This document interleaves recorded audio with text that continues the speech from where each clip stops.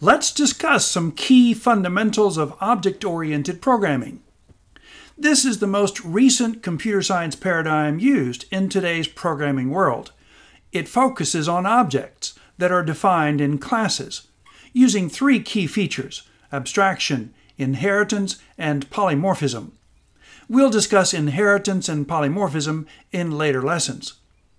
The key advantage to object-oriented design, as opposed to procedural or functional programming of the past, is that very large projects can more easily be designed and developed, with objects interfacing with each other, without knowing or needing to know how each one works inside, and with the idea that modifications can be made to objects without interfering with the interfacing actions between the objects, thus making changes relatively easy to do without having to change other aspects of the project, which was a significant drawback to the older ways.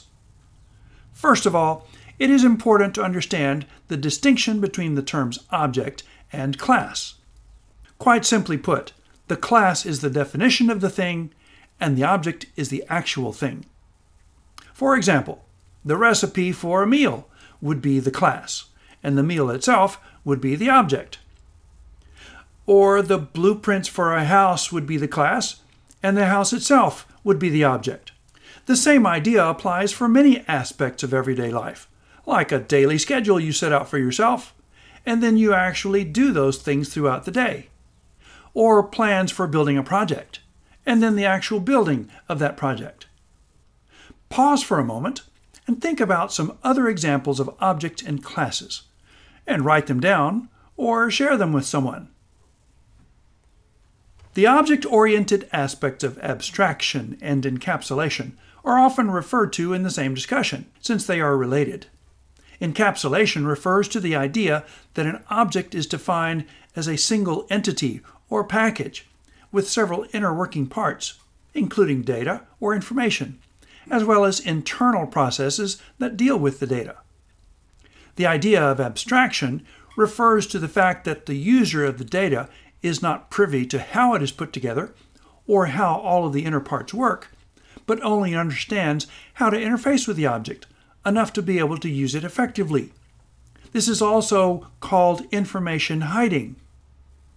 There are many examples of abstraction and encapsulation in your everyday world. You drive your car effectively by knowing how to work the controls, but quite likely are unaware of how everything works inside. Nor do you need to know.